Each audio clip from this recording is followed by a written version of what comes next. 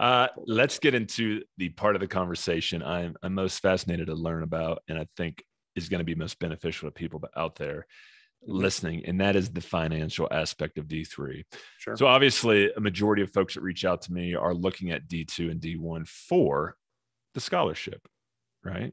In D3, the biggest question I get and you get are, do D3s offer scholarships? So first, let's just start with that as our first question.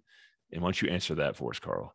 So the answer is yes, they do offer scholarships, but it is not tied to your athletics as it is at the Division I program. So you will not have if you're playing basketball, which is one of the 6 Division I sports, men's basketball, where you can get a full ride scholarship.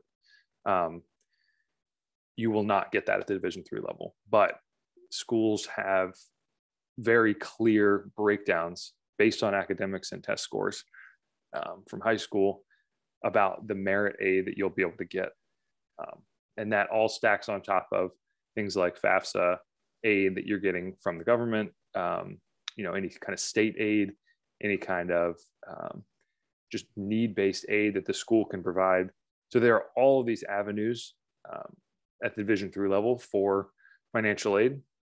You just don't have it all wrapped up in a pretty package that you can sign on Instagram Live and announce to all your followers where you're going. So again, slightly less sexy, less eyeballs, but at the end of the day, if you're going to college for free, you're going to college for free.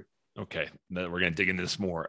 That merit money, do basketball teams or athletic teams have merit money they can give out, even if it's not a full? Can they, do they have a pot of money they can kind of divvy up amongst their players if they want to?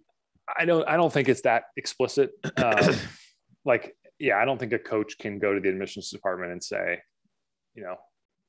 that coaches definitely have a role to play in terms of advocating for recruits that they want to admit. And there are sliding scales that works differently at each school, but there are sliding scales where they can put more emphasis on a certain player if the admissions department judges them to be, in an admissible range, but maybe a low admit or something. So they can provide more emphasis, but there's definitely not like a basketball slush fund for merit aid where they can push that money to players.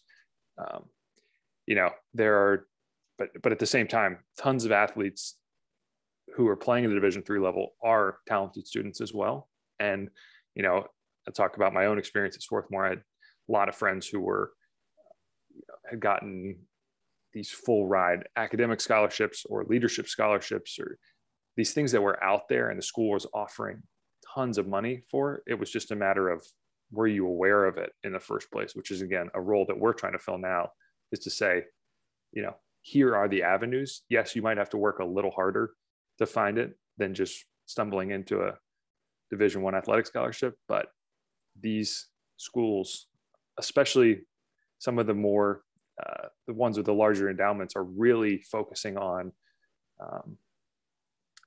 giving out more money in the admissions process. You look at Washington University in St. Louis, whose endowment went up 65% year over year.